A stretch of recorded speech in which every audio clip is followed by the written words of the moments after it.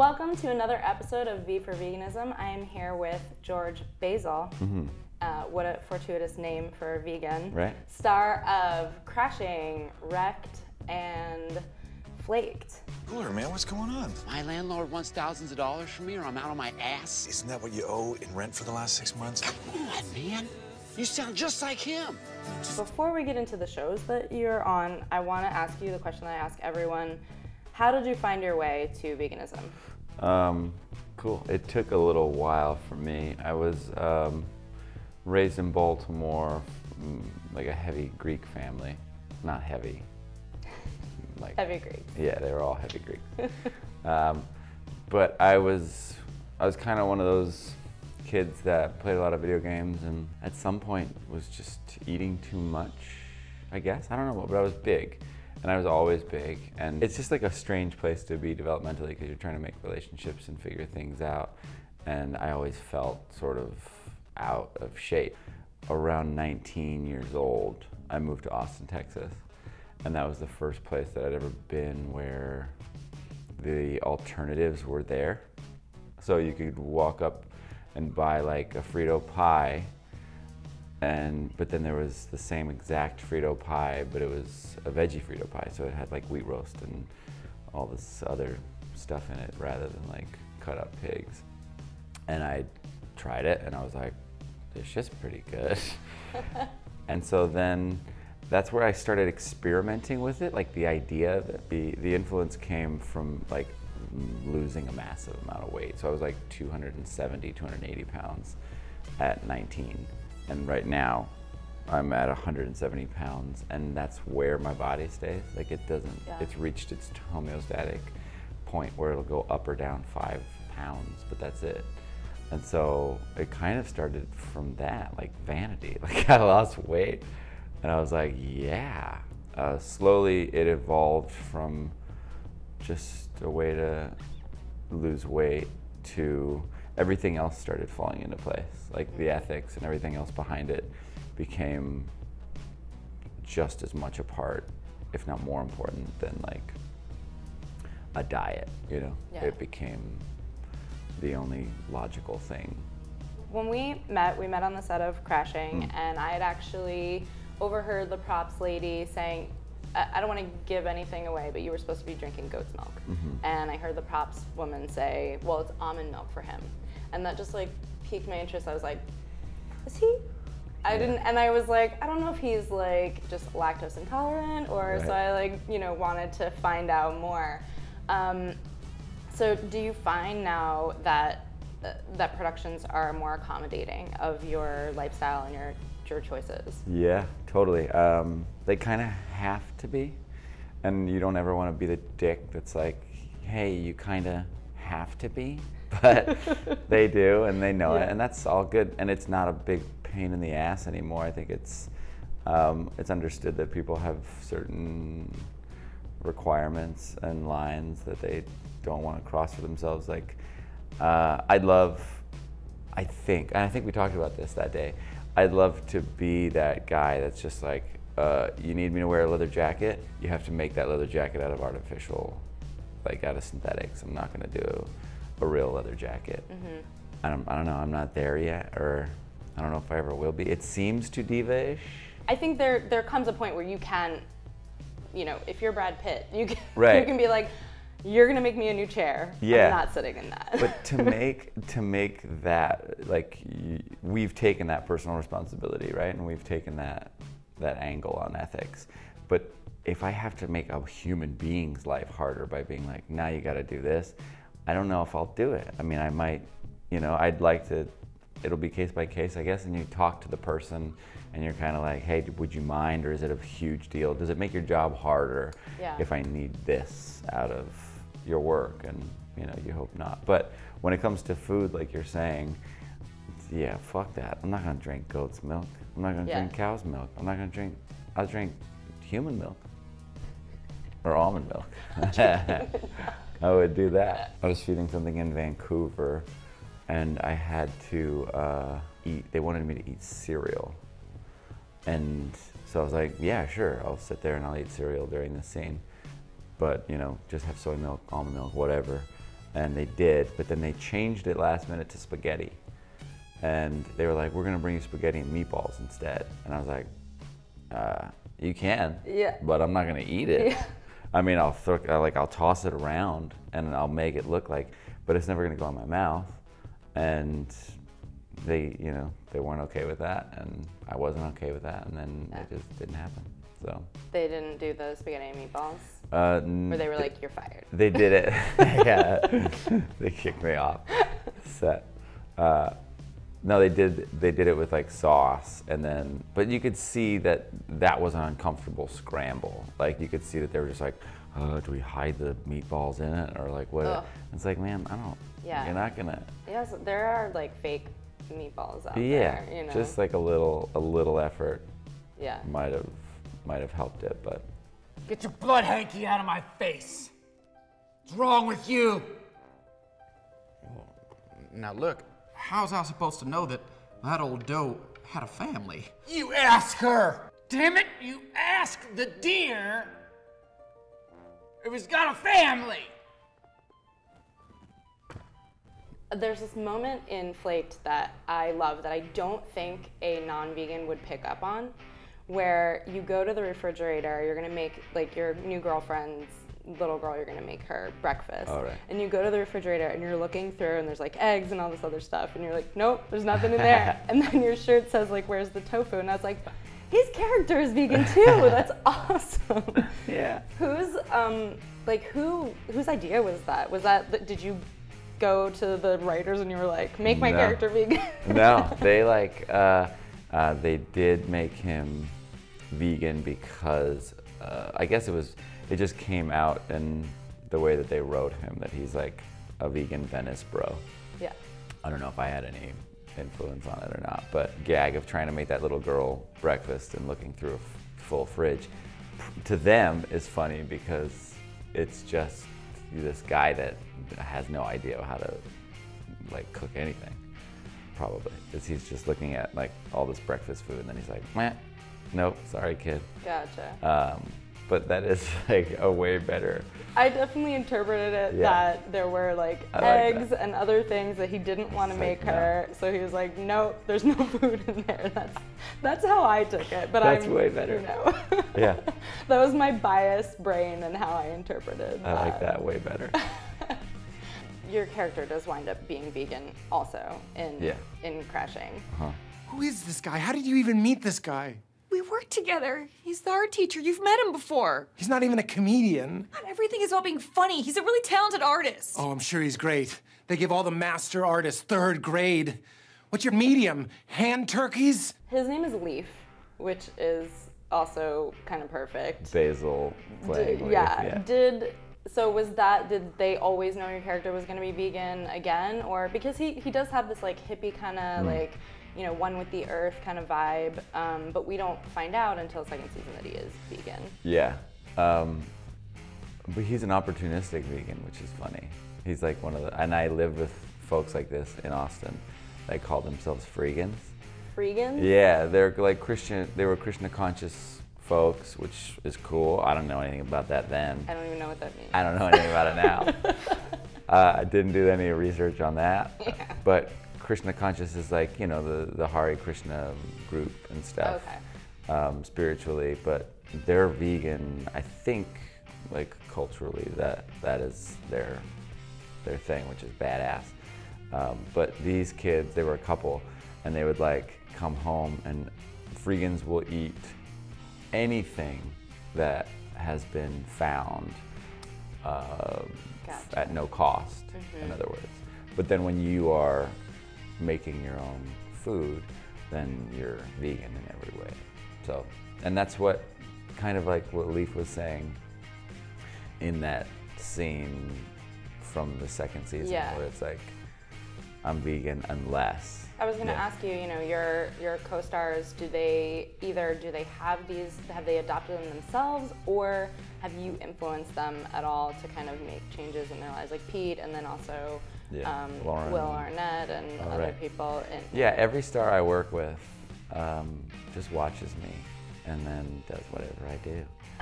And they want to be me. They wish they could be as I get young it. and as handsome and as well clothed. Be dudes, like we're all dudes here. Well put, Cooler. Thank you. Pete is already on his own thing for a long time. Cool. And he's got a great understanding of, you know, how to like nourish himself without weird shit. Will was one time we talked about it. I just remember being like, good for you. I was like, thank you. He's like, I didn't eat meat today. Good for you. But I think in general, like people are taking more and more, they're taking it more seriously, and they're considering it a little bit more, and like the arguments that we were talking about earlier, like the standard cliched arguments about like whether it's protein or whether it's like, what about the plants? They have feelings too, and people really saying some dumb shit. It's less and less. And my only problem with it still is that the only time I have a vegan conversation or anything involving my eating habits or the differences in eating habits is during a meal. And that's heartbreaking, because it's like you're at a new girlfriend's house or a buddy's house with family, and like, you know, you're already being not criticized, but there's a little bit of scrutiny, and you know, everyone's trying to hang out and be normal, and then you're not. Yeah, there's sort of this like elephant that always exists. Totally. Yeah. And there doesn't have to be like, set a table. I'm not gonna eat the dead shit. Don't worry about it. You eat it if you want. Yeah. And so that's my only rage. Yeah, I'm sure you did like indie projects that didn't really get it. Like, do you have any memories of really awful experiences of like, you just had to do something that you really didn't want to do, but there was like no way out? Indie stuff I've done forever, I'll still do forever, and it's like the best. And in my world, indie stuff is just like little college humor, Funny or Die videos, or anytime a friend asks me to come and do whatever, it's the best. But yeah, sometimes they don't necessarily have the budget for like a coconut yogurt. Remember that first Kiss video that came out years and years ago? But I was in a parody of that. Oh, okay. On College Humor sketch, and everybody was like just mowing down on these different sandwiches. The joke was that it's a first sandwich instead of a first kiss. I have to eat the whole thing? It's gonna take a little while. I'm not even close to finishing this. And then on that day, I took a big old bite of not just a meaty sandwich, but like a grocery store disgusting. I mean, I think I pushed it back into the bread to like just not to just eat the bread. Yeah, but you know, I didn't want to ruin everything. That's pretty insane. Totally. I can't believe we did that. What the fuck is this? You know, sometimes you'll be on a set where it's literally just a prop. Yeah. So no one's supposed to be eating it, and it's just like a spread of cheese. That's just gonna go slowly bad and tossed. I'm like, why? That could all be, you know, almond or whatever. It does not have to be real, and you know, an animal didn't have to suffer for that. For no good reason. So you do projects in LA, obviously. Do you notice a difference between productions in LA and productions here in terms of understanding veganism and healthy living? Yeah, not really. I think they're both great. Like, we're in a business where we're surrounded by creative people that are usually pretty radical, and like they get it, and a lot of them also have alternative eating habits and stuff. So I also don't rely on people or productions that much. Like when I travel, man, I bring my shit. Yeah. I have a bag and it's full of my nuts. It's got my nuts in it. All my bags got my nuts in it. And I give my nuts out to anybody that wants them. I guess I have noticed a difference when the star of the show is vegan, for sure. Because when that's the case, they definitely have vegan food or whatever, you know, his or her requirement is. And so that's great. That's always a pleasant surprise. Because, yeah, otherwise it is like I'm picking through this little salad and it's rice and beans, and I'll just have some of the rice and beans. If I'm working at home, LA that is, since I don't have a kitchen here, I will cook my food and I'll take it to set. And it doesn't matter if it's a big budget production that has like really elaborate catering and all that shit. Like, I'd rather eat my own food over anybody else's, period. Like, I don't care. Even fancy vegan restaurants where you can go and spend a lot of money, that's great, but my shit tastes good. It really does. I'll pull that shit out of my garden and I will eat it and I will feel amazing and I will like, it tastes great, and I don't, you know, it didn't pass through a dozen other people's hands and like get all goosed. It's just. Do you have a backyard with like, that's our problem. You know, I have no space for a garden. I know. Over there. It's just. So. You can grow so much food. I have 2 12-foot beds that it's like, you look at it and it's, you know, like the size of that bed or something, and then another one next to it. And it doesn't look like that much, but then when it's like busting with all kinds of different, you know, tomatoes and carrots and kales, you're eating forever. You're eating for like months and months, and you have too much. And so I'm like giving it away and it feels great. I have a 9-year-old little girl, and there's like a very natural, like mega function to picking something out of the garden in the backyard and handing it to her, whether it's like a little strawberry or like a sugar snap pea or whatever, and just watching her be like, and chew it up and like love it and just be like, that's a great strawberry, or that's so delicious. There's nothing like it. There is no, it's all like direct connection. It feels so pure and awesome. So has she been vegan her whole life? No, we share custody. Yeah. Her mom and I.